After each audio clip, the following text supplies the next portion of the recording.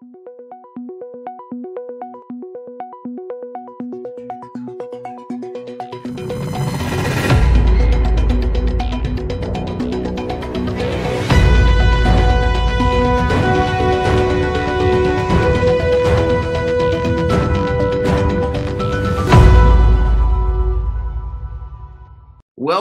to Deep Dive. This is Kevin Benedict, your host today, and I want to thank all of you out there for joining us, and I'm excited today to have as my guest Bridget Perry, who's the Vice President of Marketing for EMEA for Adobe. Thanks for joining us, Bridget. Thanks for having me, Kevin. So, Bridget, things are changing fast in your world. They You haven't always lived in London. I just arrived here, actually. I've been here since July, wow. And it's great to be here. I spent the last 7 years at Adobe working out of our corporate headquarters, and just recently joined here to lead Adobe's marketing in Europe. All right, so I bet that was an interesting transition to not only change roles, but change geographic locations. For sure, and it's been really fascinating. Just getting to know not only London itself, which is an amazing city, but also working with groups and across the region, a whole variety of cultures and across a number of countries. So in addition to your recent move and change in roles, you also have Marketo to integrate with. That's the big acquisition you guys just closed, right? Yeah, for sure. We're very excited about the acquisition of Marketo, and we are moving on a fast pace. They're already a part of our Adobe Experience Cloud, a part of our Marketing Cloud solutions. And personally, as a marketer within this company, I'm excited to start using Marketo ourselves. So that's on a fast path. In the next couple of months, we'll start using it internally. So, Bridget, for those that are not familiar with kind of the whole stack that Adobe is bringing to the table, where does Marketo fit into that? Well, sure. So, Adobe's offering really is around helping companies deliver end-to-end great experiences to their customers across all touch points, all channels and devices across the entire customer journey. And if you think about it, to do that, it requires a really robust data platform, as well as connecting that data to content and delivering that in an automated, real-time fashion. And so the Marketo solution is a core component of that. It's really around the automation of that experience that we're delivering to customers. Marketo has been in the market for a number of years and serves both B2B and B2C use case, but on the B2B use case, it has the ability to connect that experience and that engagement with customers and connect that to the sales organization that's ultimately then engaging with those customers and delivering solutions to those customers. So it's a great addition to our portfolio. Let the fun begin, Bridget. Oh, that's going to be fun. So you're in a kind of a unique position here. You are a marketer in a marketing company selling to marketers. Indeed. So how is that role kind of different from somebody else that might just be selling to consumers? Sure. Well, first off, I just have to say that I feel almost blessed, right? Because I'm working at a company that has some of the best tools on the creative side for the creation of new ideas and content, married together with really the best platform for the delivery of that content and experience to customers. And so, as I mentioned before, not only am I a marketer marketing to marketers, I also have the benefit of using our own technology to do that. And what I would say is that, the bar is high, right? Because not only is it a great opportunity, but we're setting an example for our customers in terms of how to bring that together, both the content, the data, and delivery. And so, it's exciting. It's really fun to be a part of this company and a part of Adobe at this time. And I would say that, of all companies that I've worked at in the past, Adobe really has an appreciation and understanding of the value and impact that marketing can drive to the business. And so it's great to be a part of that. So talk to me about how the MarTech stack, I mean, you guys just added Marketo to your stack. What does a best practices kind of marketing MarTech stack look like today? Well, I think that it really starts with a couple of things, right? It starts with the data and understanding your customers. So being able to use the data to understand your customer and your customer segments and understand the journeys that your customers take across all touch points, across all channels and devices. As you get that understanding, it also takes the content to be able to deliver up that experience. And with the technology and Marketo, more specifically, it's not easy to do that in a manual process. You need automation, right? And so that's really where Marketo comes in. It's a core component to being able to engage the customer over time, nurture in an automated fashion. That combined with some of our other technology, which enables you to reach new audiences, whether it's through our advertising cloud, reach those new audience segments and bring them in so that you can begin to automate that journey and engagement. Bringing those together, I think, are really powerful. Oh, absolutely. And whenever I hear the word automation, Bridget, I think there must be good data in order to enable automation. So what's the increasing role that data is playing in your MarTech stack? Oh, sure. I mean, data is actually absolutely essential. And you've probably, if you've been following the news in recent years, Adobe's built out a couple of key partnerships, one with Microsoft, the other more recently with Microsoft and SAP around the Open Data Initiative. The reality is that many large enterprises have data on customers sitting in silos, and it's really important for these companies to bring together that data to provide a holistic view of the customer. And that's really the foundation for being able to then engage those customers and deliver the right experience at the right time to drive the right outcome for your business, whether that's immediate sales or it could be long-term usage and retention and loyalty.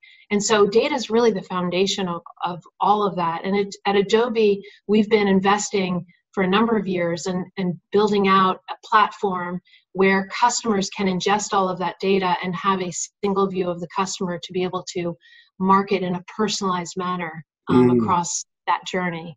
And so, yeah, data is really the most important thing today, not just for marketers, but it is that point of distinction and differentiation and competitive advantage for most businesses today. And the technology is going to enable that. So, Bridget, let's talk about you as a marketing leader. I mean, going from North America over and having responsibilities across Europe, and that means there's even a greater degree of complexity. There's cultural differences, language differences. How do you manage the complexity of managing content across all those different geographies, cultures, and languages? Yeah, I mean, I think that, content is one of those things that many companies have a lot of content. They produce a lot of content. And when it comes down to it, it really starts with understanding your customer and understanding what content you need in order to engage that customer, what information they're going to need over the various stages of their engagement with your company. And so, the way that we've kind of looked at it is we start with our customer segmentation and we build out our content strategy and our customer journeys aligned, the content strategy aligned with the customer journeys. But what we also do is we maintain that, within a common asset management system. And we do a ton of testing and optimization, right? We have insights and an understanding of the customers across different markets. We have people in market that are bringing their own understanding of those various customer segments. But we try things, we test, we learn, and then we make adjustments. And a great example of this is take a country like Germany. We've learned over time through testing and learning how customers are engaging with us, especially on the B2C side of our business, that in that market there are different needs and uses and degrees of information and data that consumers in that market need in order to make a decision. And so we've had to change the way that we lay out content, the way that we provision, that we provide information and assets to that market and to those consumers in order to help them get what they need in order to make that decision to purchase with Adobe and to stay a customer. So it really does start with, I think, understanding of the customer and adapting, testing, and learning in an ongoing way. Yeah, so I heard recently that in Germany, the first thing people want to do is read those user agreements. And in the United States, people just click right past those and nobody reads them. Yeah, right. Yeah. Well, it certainly is true that in that market, there is a need for a lot more information understanding before that purchase decision. And especially when it comes to a subscription business, which as you must be aware that Adobe has a subscription offering, and that's not common in some markets in some countries. It's still somewhat new, and in Germany in particular, they need a lot more information up front before they're going to actually give you their credit card or their debit card to be charged on a regular basis. So, we have to understand and appreciate that. And it took us a little while to kind of design the right experience and adapt the content and information. And that's just one market. Of course, we've got to do that in other markets. And that is the beauty and benefit of digital, right? Because you can do a lot of this and test and learn and adapt in real time. And it doesn't require months of upfront consumer research and usability testing, right? We can do it almost immediately and get results in a short period of time. So Bridget, is more data or less data required today, given all these segmenting of the market where you can start understanding all the different likes and dislikes in different cultures and languages? Does that require a lot more content today than it used to? For sure. And that's not only unique to a market like Europe, which is complex with different cultures and languages.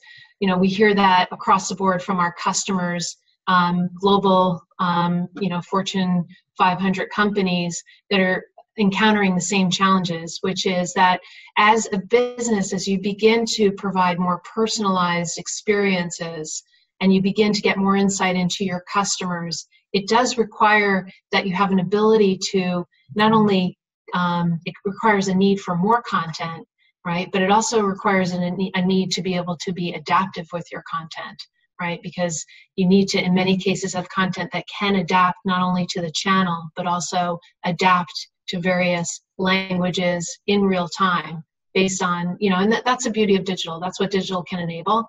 And a lot of, of our Adobe Experience Cloud is the backbone that we use in order to provide more of that dynamic content at velocity in the experience delivery to our customers. Fascinating times, Bridget. So let's talk about consumers and their changing behaviors around content consumption. Have you seen different trends over the last 5 years where they're looking for content in different ways and different manners and in different locations and sizes? And what are you seeing out there?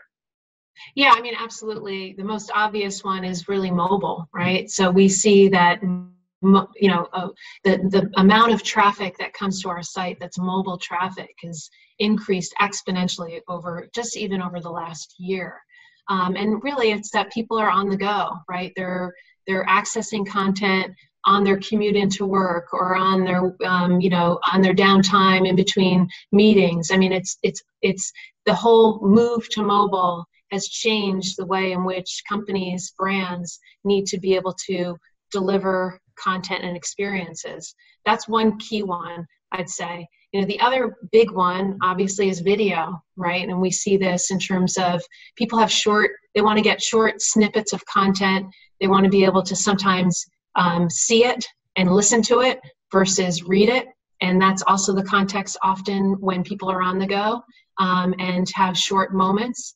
And so all of that has had an impact in terms of the way that, from a marketing discipline perspective, we think about the types of content and assets that we need to deliver. It's also really critical that as marketers we understand context, right? Because we need to understand as our customers are coming to us, what's the context in which they're consuming content, and then how do we deliver up that right content to meet the context of where they are and how they want to receive it.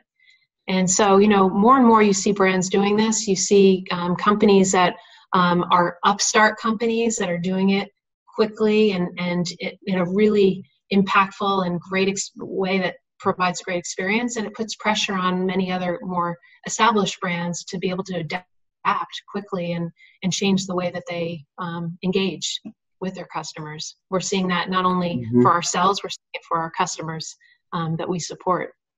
So Bridget, earlier you brought up the notion of intelligence, more intelligent systems. You have the Open Data Initiative. Yeah, ODI. That you're engaged in with SAP. Yeah. And others. So talk to us about the role of intelligence, everything from machine learning to artificial intelligence and other kinds of automation, robotics. How are you seeing that impact marketing today? Yeah, so there's a couple of areas where we're starting to see it take hold.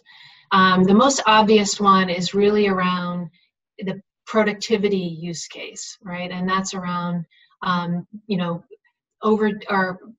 taking over or accelerating tasks or taking away tasks that are redundant and low value add. So, whether it's in the creation of content and assets, there are a number of machine learning and AI baked into a number of our products, for example, that help creatives not have to do repetitive tasks that make their work more productive, so it frees them up to be more creative.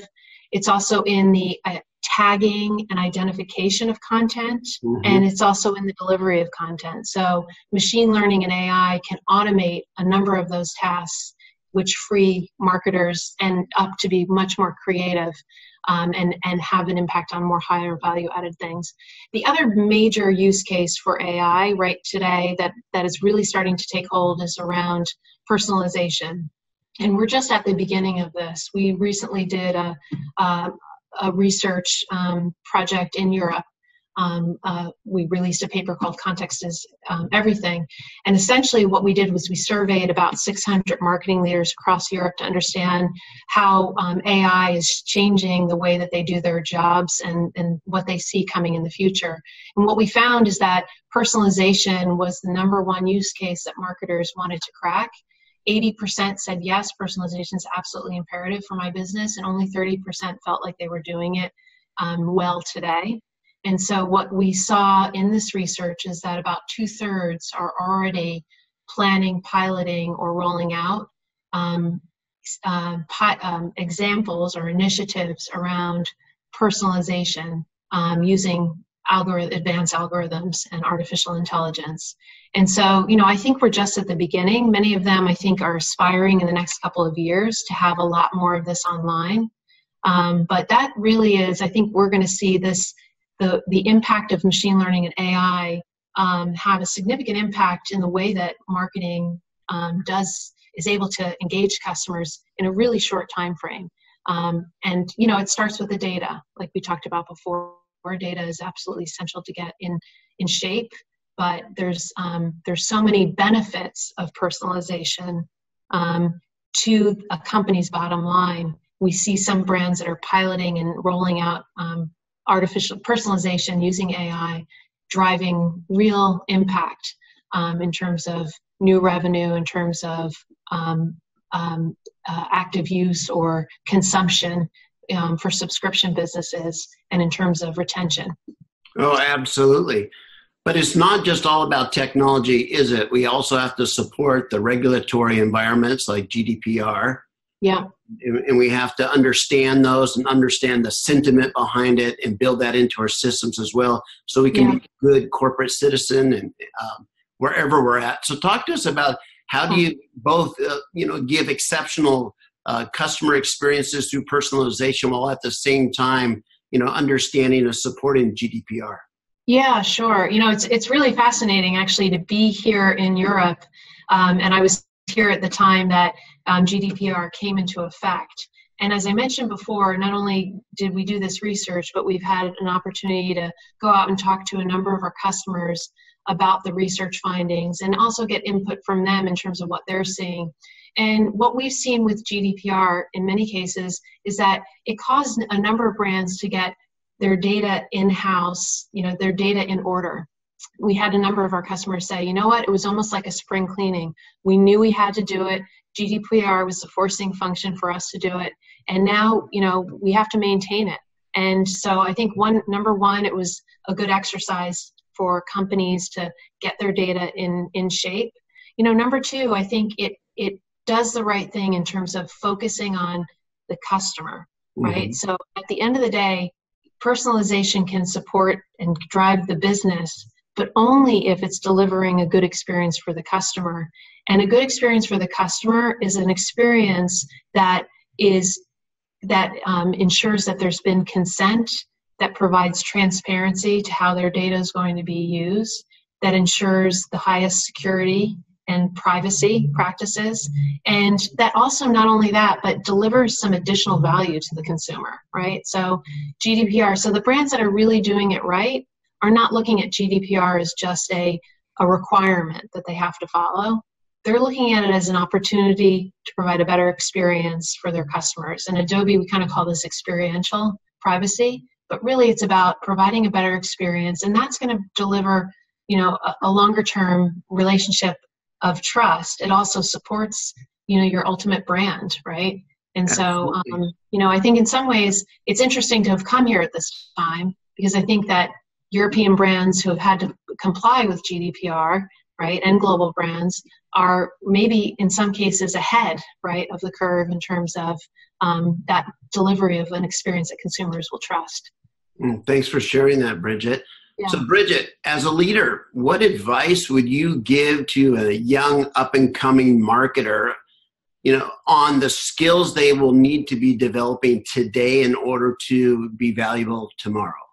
Yeah, sure. So, when I look for talent, quite honestly, I look for really well-rounded, quote-unquote, athletes, marketing athletes who come to the table with a growth mindset, because the world is changing so quickly. Technology is changing, consumers are changing, and so this world of coming with a static set of skills and an expertise in a functional area are over, right? You need individuals that are always on that learning curve and willing to understand what's happening in the market, understand what's happening with consumers. So I'm looking for that.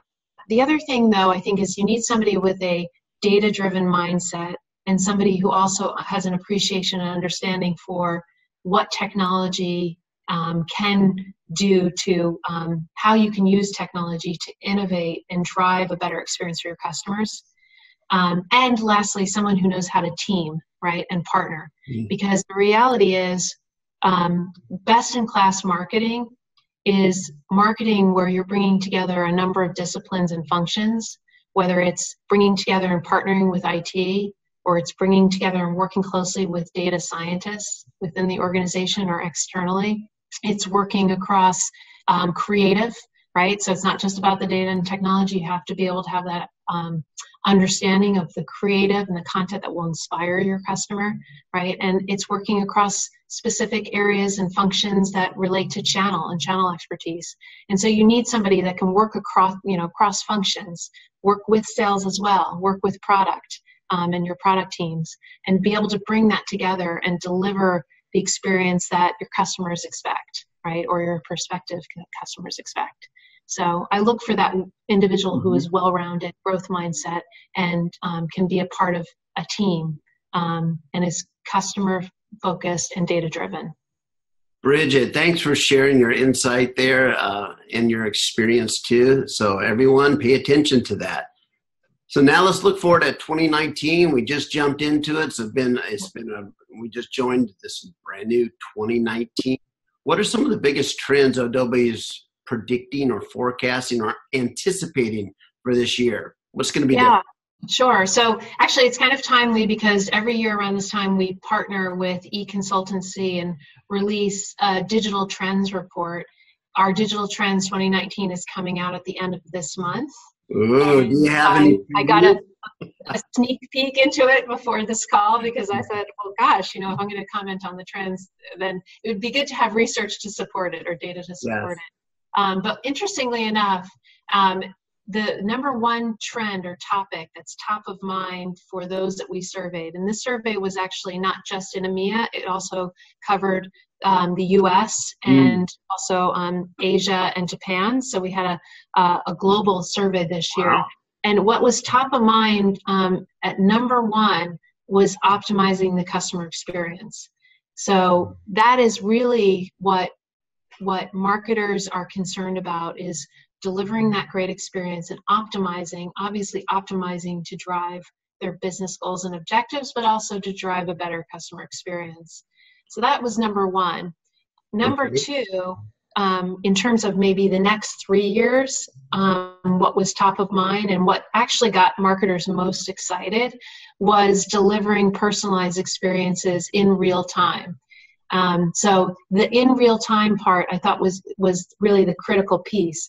Personalization, I think, is top of mind today for marketers, but that ability to do it in real time, that requires what we talked about earlier, which is that data is you've got a complete view of the customer, you've got your data that is able to enable you to action in real time. And that's something that technology is enabling, but will even more so as marketers adopt the technology, they'll be able to deliver. So that was number one, but maybe in the next 2 to 3 year horizon.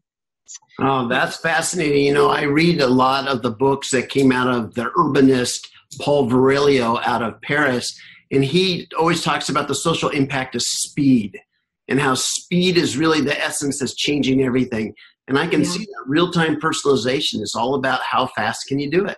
Yeah. How fast can you access the data? How fast can you provide those personalized contextual experiences that are relevant to the customer? So I can just see the ripple effect of those concepts going through society today. Yeah.